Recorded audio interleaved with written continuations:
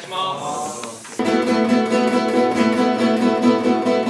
晴らしい。それでこの8部給付があることの意味をもうちょっと考えてみよう。例えば作曲家からしてみればここに8部給付を入れなくてもよかったと思ったら、まあ、なぜ入れたかなんだよね。タッタッタッタッタッタッタッタって全部入れるとどんな感じがする？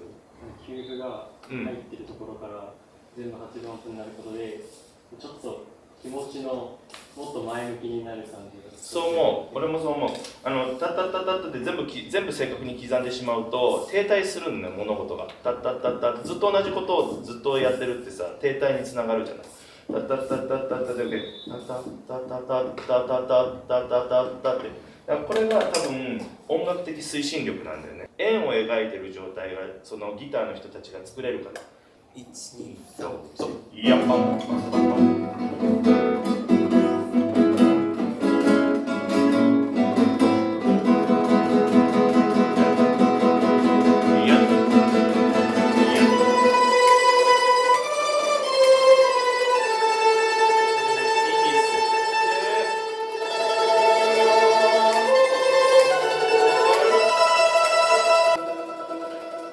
このテンションに合わせられる他の人たちはこの流れに書いてないじゃん。下になんていうの表情記号が1個も書いてないじゃない、この楽譜自体がさ。だからベースラインとかも書いてないんだけど、タララこのバスだったらもうちょっと指に圧かけといてもうちょっと鳴らしてもいいかもしれないね。そうするとね、反抗するわけだよね。だからトップのさメロディーは上に上がっていくじゃん。でこっちが結構下でガーッとクレッシェンドしていくと、まあ、音楽的広がりが生まれるわけだよね。そこのところを作るともっとね壮大な感じになる気がする。そうするとここで壮大に作っとくとだよね、次の F でねピアノが生きてくると思うんだよね。どうかね、ここさ J にもうちょっと緊張感作ってみたら、はい、ラパパヤパパヤパヤパパヤパパヤパ、これ正確に出した方がいいかもね。効果的な気がする。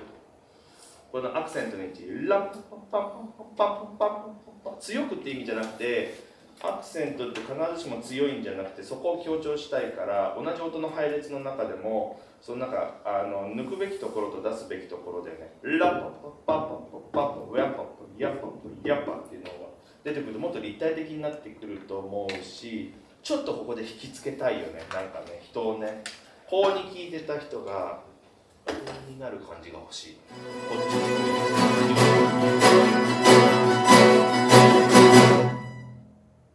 あとゲネラルパウゼというのは全部止まりなさいだから指揮者も止まってくれる。手をもう誰も呼吸しないって感じ。もう空気をゲネラルパウゼってね、何かというともう全休止なわけなんだけど、我々ってさ給付のことさちっちゃい頃からさ休むって習うじゃん。それがちょっと違って無音の時間を作る。無音の時間を演奏する。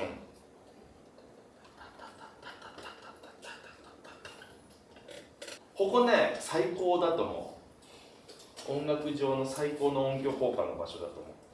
でその後に M が始まるからおーと思うわけだよね。このギターの音がね聞こえたいんだよね。でギターの音がこの和声がね、和音が聞こえたいわけなんで、ちょっとなんかかき消してるかなっていう感じはちょっとしちゃう。これが結構次の音楽のきっかけなんで、ギターの人たちがこの和声がね。6小節目の頭がだからその前のクレッシェンドはみんないいと思うのなんだけど、6小節目の頭がギター以外の人がでかすぎると結果的にはギターをかき消すことになるから、ギターのさ音量出せって言っちゃうとギターならではの温かい音色が消えちゃうと困るんで、その温かいまんまを生かしてあげるためには他がちょっとね今までのクレッシェンドは上手だった。なんだけどそこのとこだけ和音の配分だよね。料理と一緒でさ、そこだけね上げすぎないようにしてあげた方がいいかもしれない。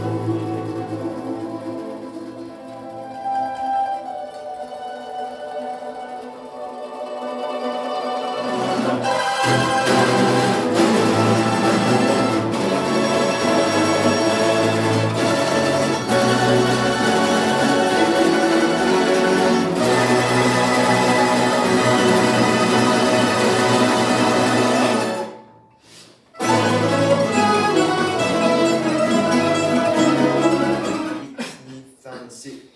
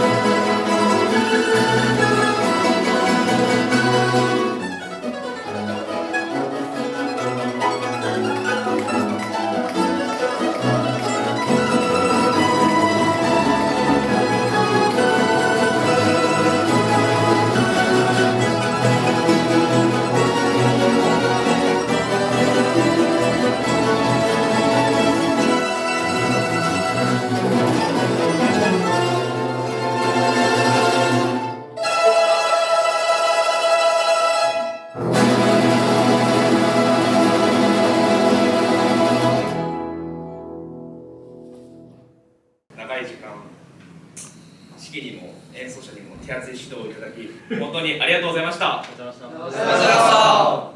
疲れ様でした。応援してます。